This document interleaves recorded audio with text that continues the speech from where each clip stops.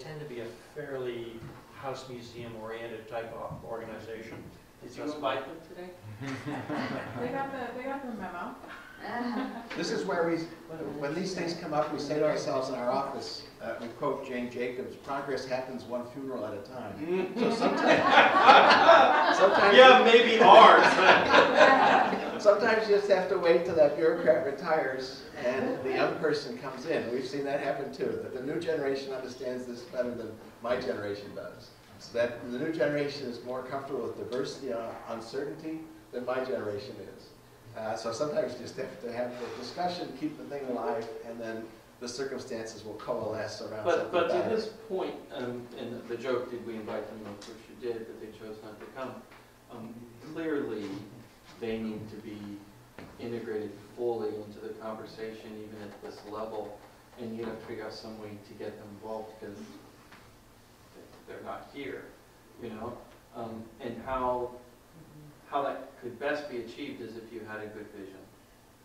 If you could convince them, maybe they don't like necessarily the result of it, but the vision makes a lot of sound sense.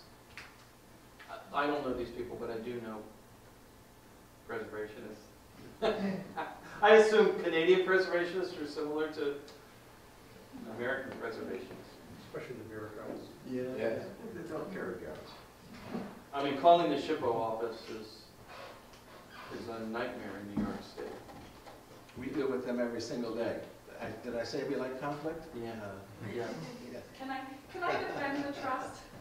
I work for a bureaucracy, and I actually have had a lot of support in that job from the trust.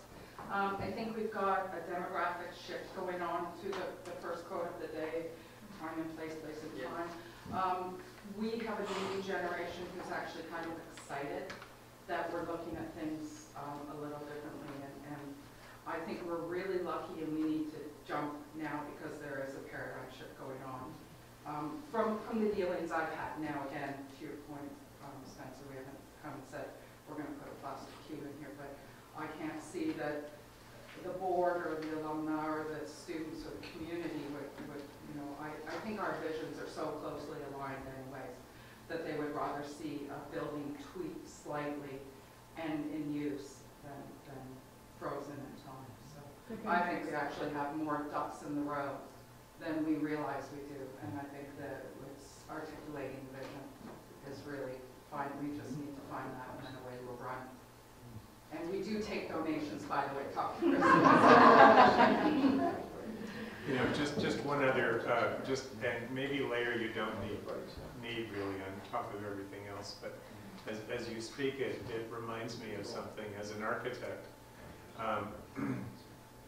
we all went to schools of architecture. The schools of architecture were designed by architects. And we all had different experiences depending on where we went to architecture school. But the design of an architecture school is always a controversial act.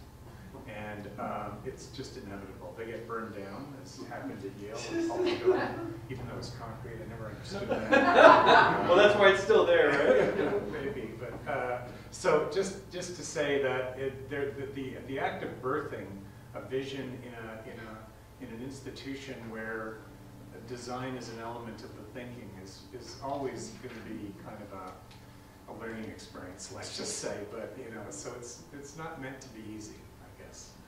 And maybe that's a good place to leave it off then for the next session. So thank you very much, gentlemen.